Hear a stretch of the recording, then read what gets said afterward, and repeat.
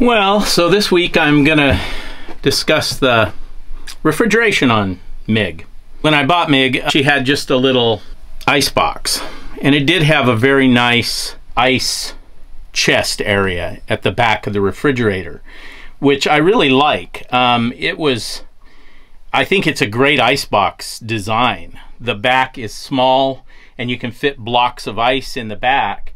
The problem was that, and I'm sure it was not from the factory build, the top had no insulation on it whatsoever. I'm sure that at some point it was fallen down or something and somebody removed it. So it didn't hold cold air for very long at all. And I was frustrated with that. I would rather just have storage there than an ice box that actually couldn't keep anything cold for more than 10 hours. So what I did is I insulated all of that and I added a refrigerator. And I had the beautiful little spot down here to put a compressor unit, which that works pretty well. I did have to drill some holes in my new wood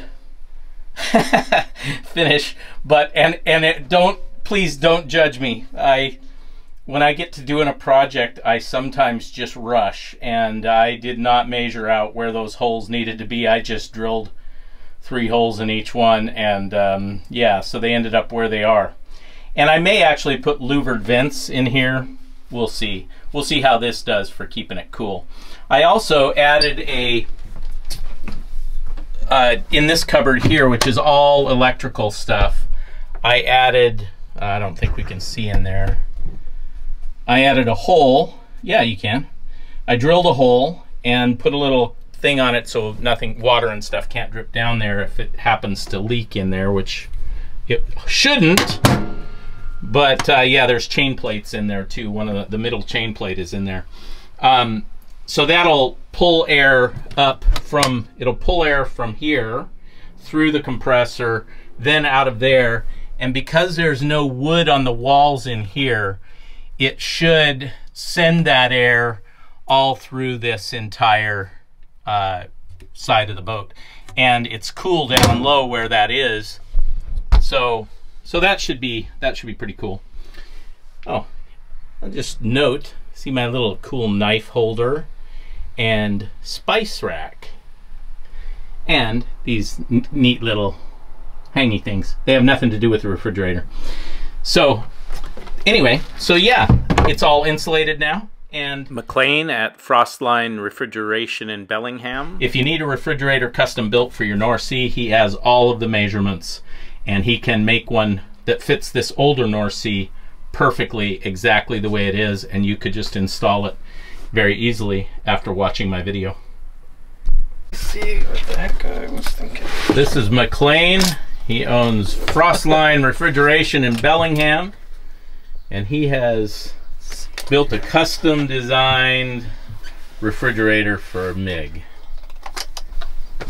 Beauty. Okay. Work perfect.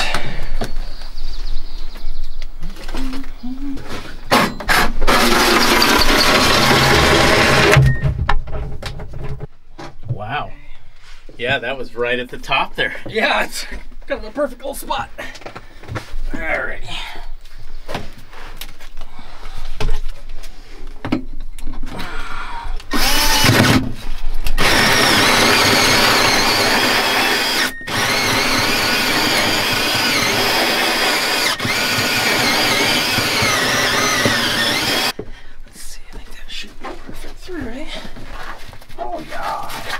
This is his evaporator plate.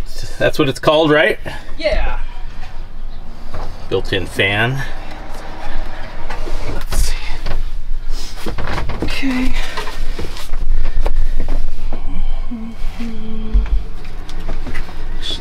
Let's see. Fun of a small boat. Yep. You got that? Yep. Perfect.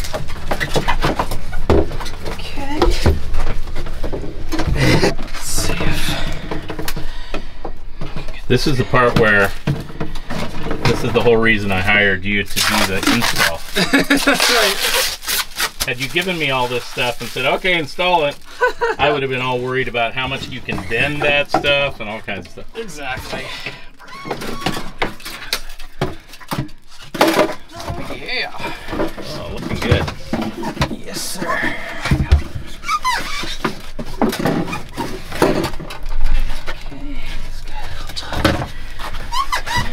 So I pulled a couple of these screws out and I drilled these holes all the way through.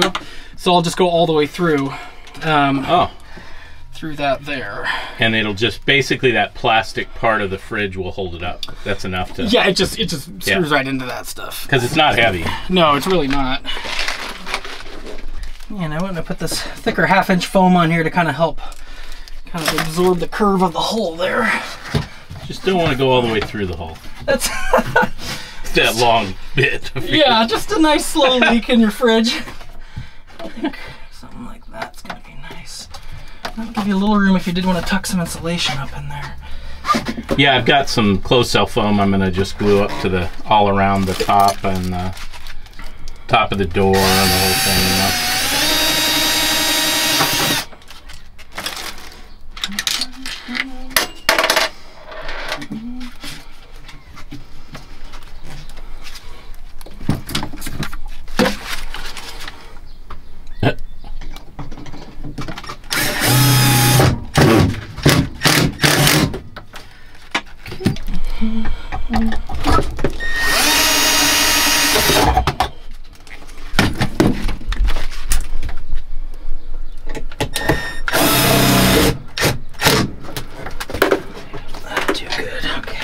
I got a couple around the corner here I'm gonna do.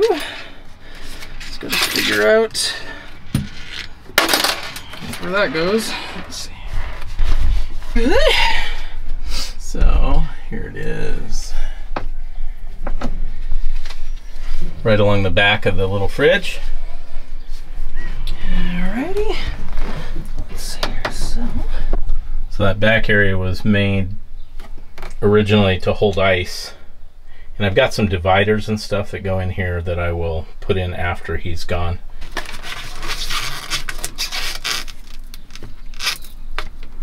You'd be surprised what people want to watch. It's fascinating. I've been so reluctant to film like me sanding, you know, and stuff like that. Right. And then people are like, well, film that. We want to see it. Okay. We want to watch you work. Why? But a lot of times I don't film stuff because I don't want them to see my hack work. That's right, yeah. I'm not doing it right, so... Me attacking this foam with a kitchen knife, you know?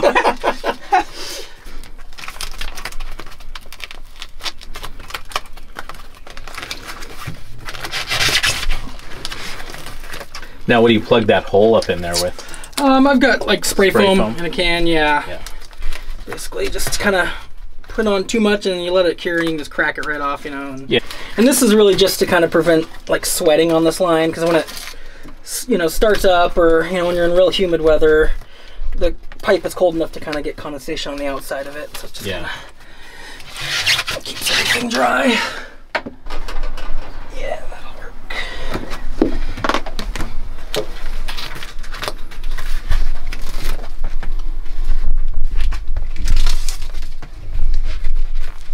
This is the compressor unit that you built this, right? Oh yes, correct. I made it skinny enough, skinnier than I normally make it, just so it would fit into this little hole you got here. Let's see, how do we want to do this? The way I ended up meeting McLean and Frostline Marine is I was going to order online. I was going to order, I think I was looking at an isotherm, and I couldn't find any of them. Frigaboat, isotherm, none of them. They were all back ordered because of COVID, I guess. And so I was starting to panic and think I wasn't going to be able to get fridge in here. And yeah, I called McLean and he said, yeah, just build my own. That's right. So there you go. This is off currently, or is this hot? It's off. Okay. Yeah, it doesn't even have a fuse in it, and the switch is off. All right. I'm holding the fuse in my hand. All this stuff put together before I shove the whole thing in there. If I wired it right, red is positive, and black is negative. Let's hope so. Yeah, I wired this whole boat myself. It was pretty nice. It was pretty great, actually. I really liked it. In the end, I didn't think I was gonna, but it can be fun. I actually liked it so much. I thought, wow, I wouldn't have minded doing this for a living. You know? Oh wow. It was. I don't know. I think it depends on your personality. I liked it because it was very linear. You know, you know when you're making a mistake, pretty much. Yep. Well, you certainly know when you turn it on. That's right. If the smoke comes out, you know you made a mistake. If the thing works and it doesn't start smoking. I have a couple good marine electricians that are friends of mine that come over and check everything and make sure I didn't screw something up. Oh, that's good. That always helps. Yeah. Okay. And those don't need any heat shrink or anything on them, huh? No, they're just fine. Let's see here. And so the fan on the blower will cycle with the compressor. So basically, when the compressor's running, that fan will be running. Oh, okay. And so then that kind of really helps keep the box all, you know. And what are you thinking the draw is on this when it's on? So when it's cycling? Yeah, so you've got actually, so these are variable speed compressors. You know, a lot of manufacturers will just fix them. Basically, you put a resistor of a specific resistance in line with the thermostat, and it'll run anywhere from half speed to full speed. So I basically put it in the thermostat here. We basically have a high speed, low speed switch. Mm-hmm. So low speed is basically, like I said, it's about 55–60% of its normal speed. And that'll draw 2¼ amps or so. High speed will draw around 4.5 or so. So if I'm in a hot climate, I might have to turn it up to high. Yeah, but generally speaking, the low speed tends to be the more efficient one. Because actually, every time this thing kicks on for probably the first minute and a half, you're not actually getting any cooling done. It's basically just building up the high pressure on one side and sucking down the low pressure on the other. And so, you know, basically you're burning, you know, you multiply that by however many times the thing cycles every day, you know, and you can have a fair amount of amp hours that aren't really accomplishing any cooling. So it's actually more efficient if you can get it to run for a longer cycle, because you're basically accomplishing the same thing. It's just, you know, you're pumping the heat out of there. And if you can do it with less starts and stops, and that's actually more efficient than, you know, having it kick on for a short period of time and then kick off and then kick back on. Right, yeah. Sort of like city driving versus highway driving. Yeah.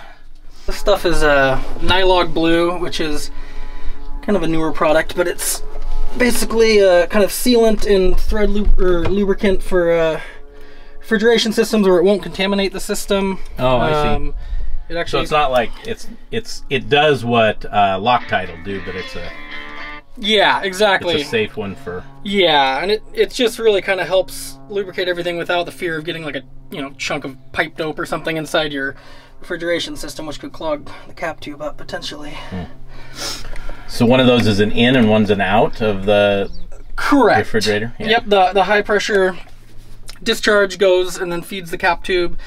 Once it comes out of the other end of the cap tube, it's low pressure getting sucked back on the other one here. So let me wrap my brain around how I'm going to do this here. Let's see if we can do it inside here.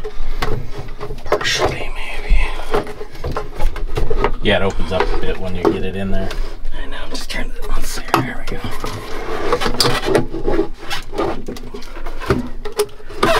Come on, bud, get off there.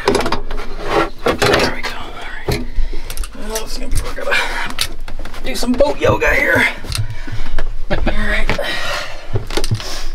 Let's see here. So you probably don't work on the little boats as much as the big ones, huh?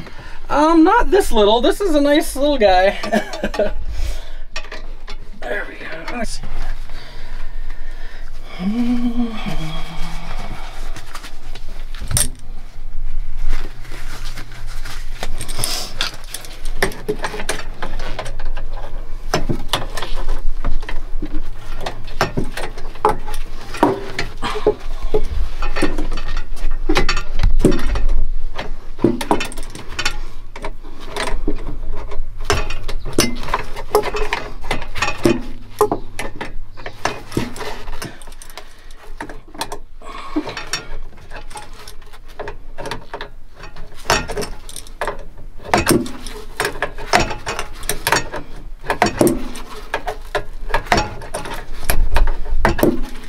has leaks in the system, it'll be through those.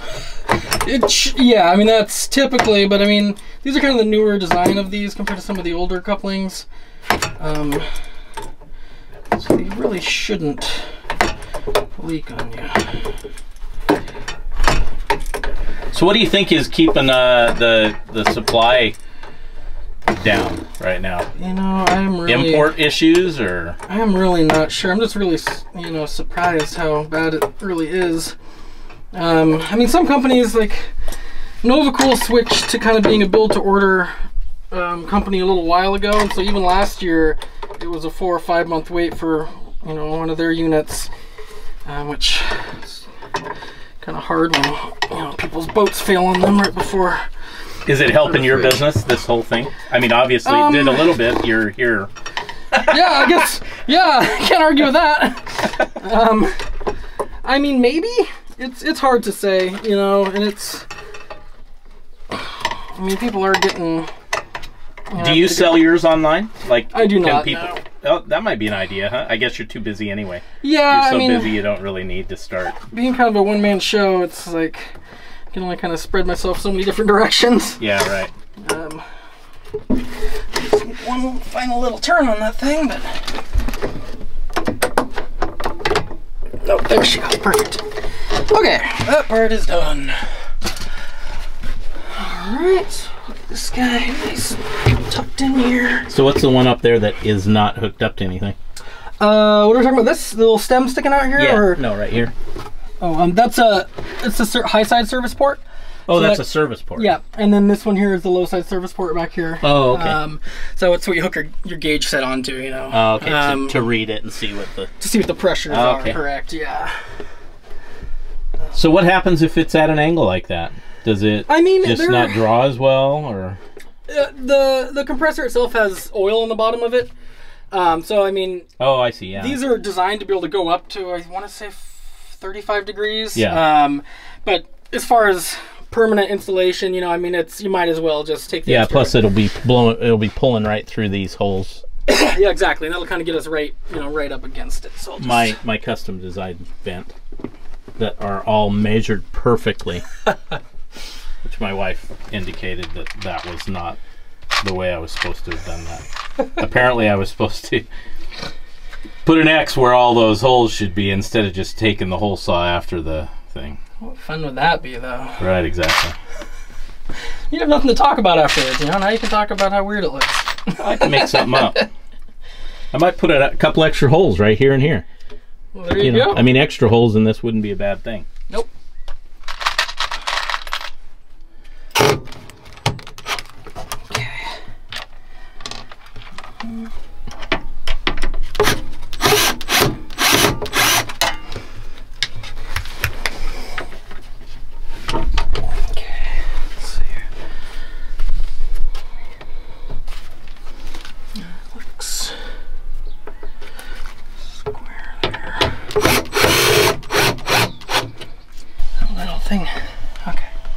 So you think that's good? Yeah, well, I mean, it lifts the actual board up itself. I'm trying to lift it up, so that's its own thing. All right. All right, so that's all good. There's nowhere for it to go in there anyway, so. Well, yeah, exactly. I mean, that's in real nice and tight.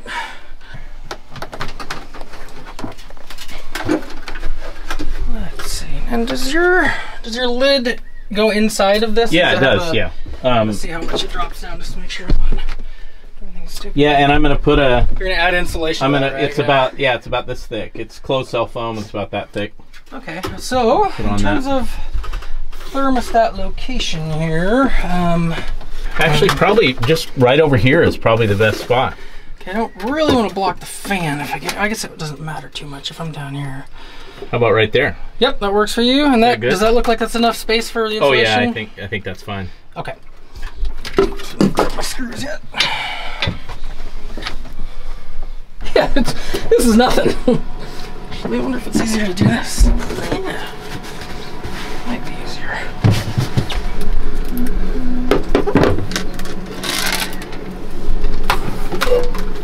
Okay, maybe I'll even bring it up a little bit. Let's see, we'll go like that.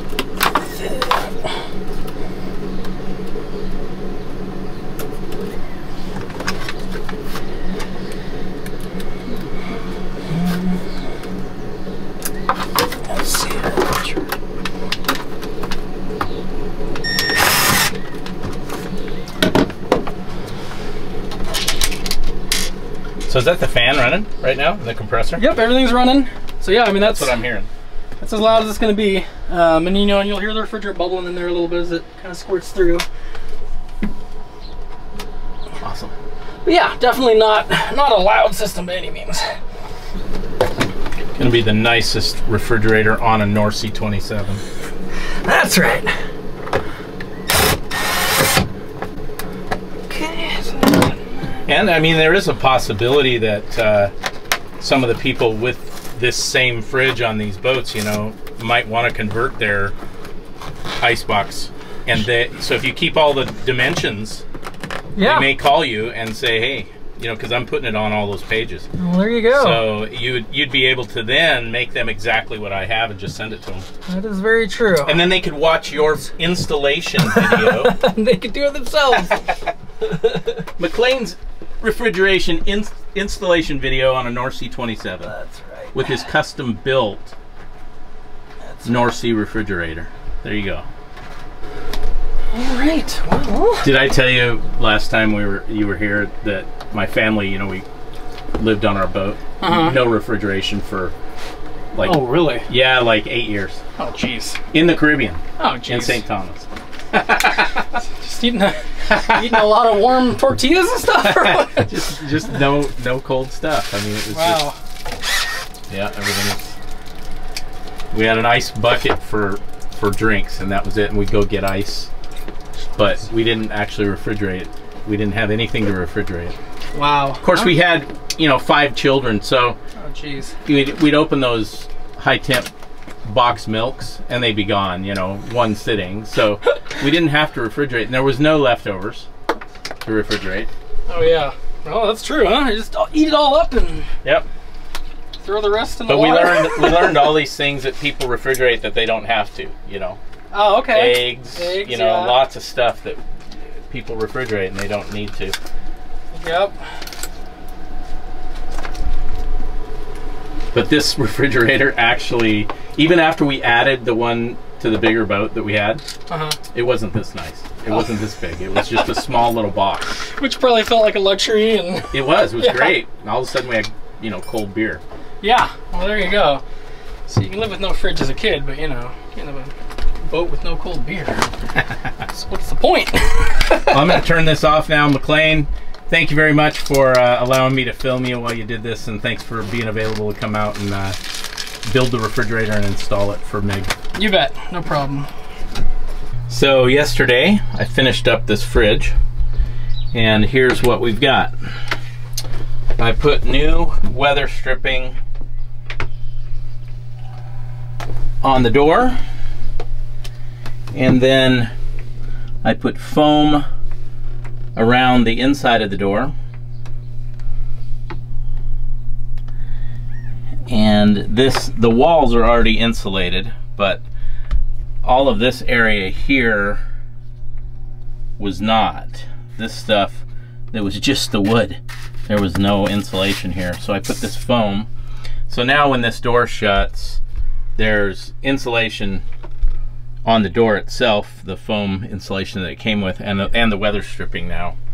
And then inside the fridge, boy, it's hard to handle this light as well. So the other thing I did is I put foam on the bottom of this and the weather stripping around it. And then in here, I put foam. Let me just take this out.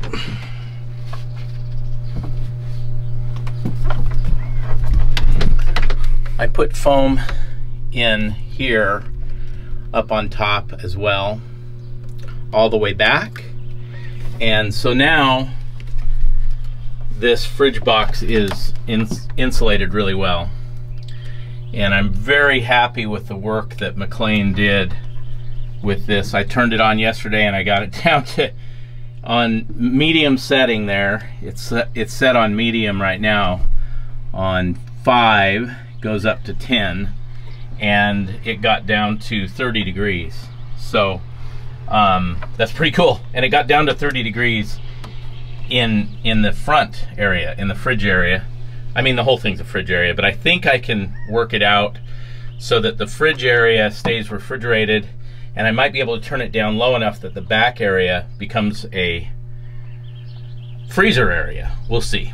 But that was on low setting too. It wasn't even on the high setting. So of course we're in the Pacific Northwest. Although it was 72 yesterday when I did that. So it's not like it was cold yesterday here. So today I'm gonna finish up some caulking in here, and then I'm gonna go out and work on the sanding on the bowsprit, and the refrigerator will be completely finished. And the world around us turns and fades to black.